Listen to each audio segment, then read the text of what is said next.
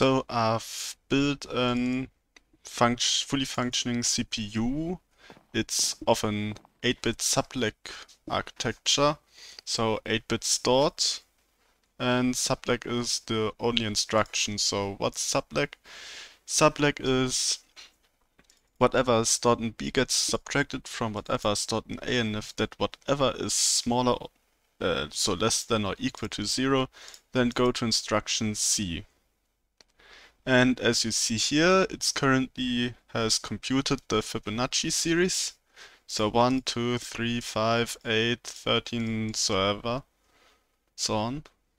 And here's the clock, here's the main thing, and that's the random access memory.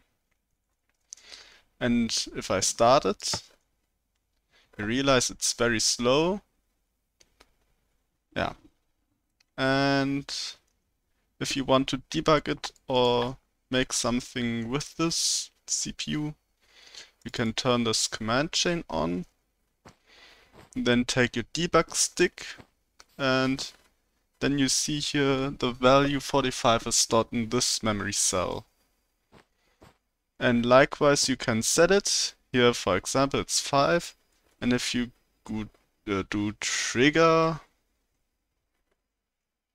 counting set, then multiply your wanted number by 2 and add 1. So if I want to do 13, I do 26, so 27.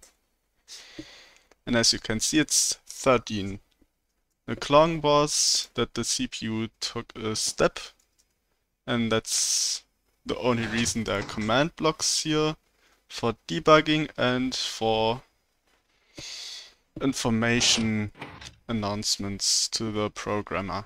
Here's the instruction counter, and nothing more to say.